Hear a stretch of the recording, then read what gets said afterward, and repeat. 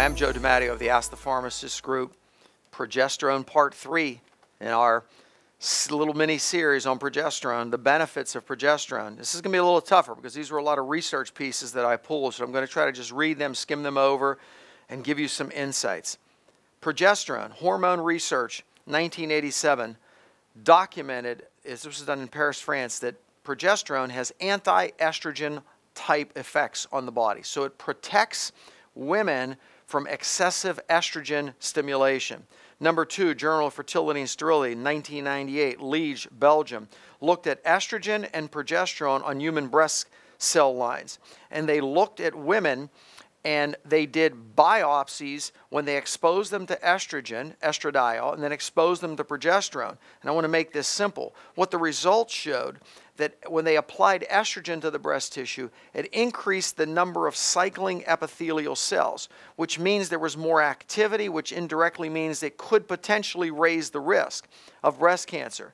What they found with progesterone, when they applied progesterone along with the estrogen, it reduced the total number of cycling epithelial cells, which shows a protective effect.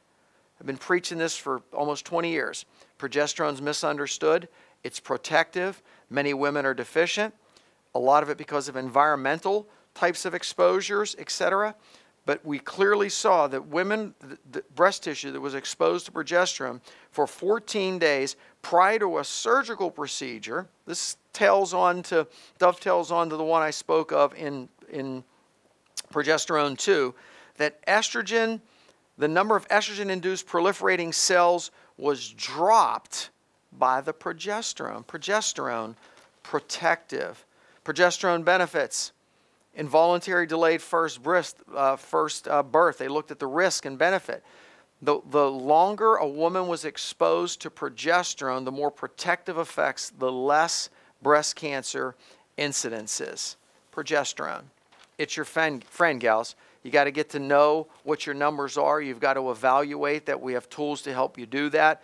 You can call our toll-free number. You can go to our website, askjod.com. But understanding and knowing whether you're a 24-year-old or a 34-year-old or a 48-year-old entering menopause or you're postmenopausal, you have to know what the role of progesterone is and the benefits. God bless you. Thanks for being with us. See you on the next Health Minute.